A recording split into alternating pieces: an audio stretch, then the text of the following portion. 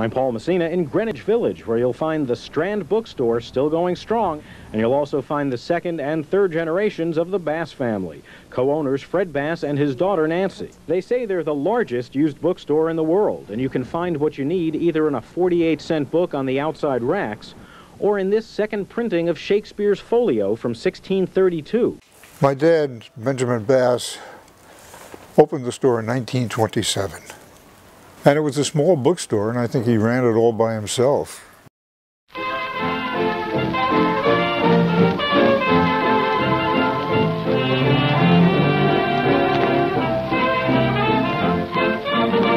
Don't want any million, I'm getting my share. I've only got one. Well, when he was a young man and came to New York at age 17, had a job working on 4th Avenue, and at that time there were many bookstores there, and he hung around the bookstores and he got infected with the idea of running a bookstore himself, at least at the beginning, until he could afford to have a clerk working there. And at that time I think he was about 26 years old, pretty young to start a store and a business. On 4th Avenue, which was considered Book Row of America, there were 48 bookstores there, mostly used bookstores. Some of them very small, some of them quite big, and none of them as large as the Strand today. And customers went from store to store. And in those days, if you were looking for a book, you had to go from store to ask. The biggest one employed 17 people. That was Schulte's, which no longer exists. In fact, none of them exist. They've all disappeared now. I just remember so many bad things. When we moved off 4th Avenue, a number of the booksellers wouldn't tell our customers where we went. When they said, what happened to Strand? And they said, oh, we don't know. And I was just down the block from them. So, I mean, we just... In reality, the Strand right now has more books than the entire 4th Avenue with 48 bookstores. We employ more people than they did. And their demise was, of the 48 booksellers, only 2 sons went into the business. And that's because they didn't train or do anything. They kept all their knowledge to themselves. When Nancy came into the business, before she came into the business, so she'd worked here part-time, I advised that she go work for some other company to get more experience, which she did. And essentially that's what my dad wanted me to do too. But I ended up just directly coming in and working for the store.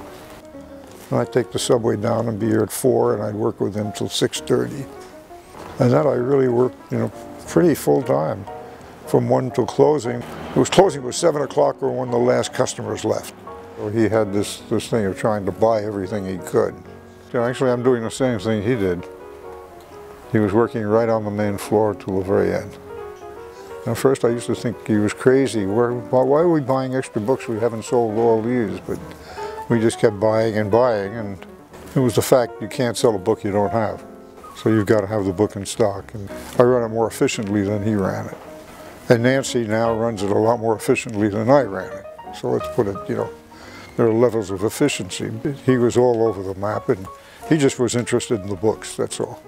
I had more of an idea of display and getting them organized and having customers come in and taking care of them. And she's just expanded on that greatly. I mean, my dream was to get a big bookstore, which I've achieved. I mean, I'm very happy about that. I really want to get a big, huge bookstore. We moved off 4th Avenue, a pretty dead avenue. Even now, if you go over there, the traffic flow on 4th Avenue is minor compared to Broadway. So location was part of it.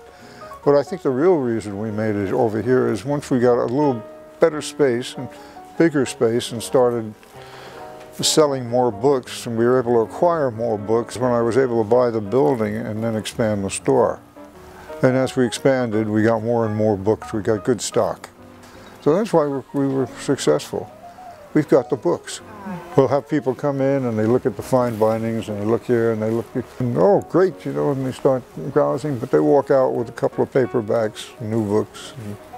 Well, fine, they feel they're dealing with a legitimate bookstore. And it's only in the past 5 years or 6 years that we've gone heavily into new books. And very, very selectively we just buy we'd buy new copies of it and sell them. So that's working out very well from us, and now our customers can come in here and ask for a book, and there's a good chance we'll have it. And it takes a lot of work to do this. That's what it is. No. I'm happy I'm in the book business and everything else, but for most of my life I work 6 days a week, literally 10-hour days. It's been an exciting adventure for me because every day I'm on a treasure hunt. That's the thing. I've been accused of being obsessed by the book business, but that's what I am.